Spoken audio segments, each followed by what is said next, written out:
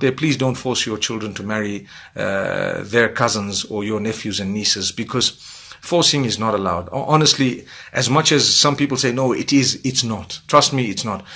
And you will be held responsible and accountable in the court of Allah Almighty, where He will ask you why you did something that was not your right. You cannot force someone to marry a person. You chose already. Some of you have made mistakes already. We don't want that to happen. Each person, that's the one point that you need to learn to understand, is not your decision solely. You need to involve the person who's getting married. Definitely, they must decide, I want to marry or I don't want to marry. And we definitely will be able to guide them, but we cannot force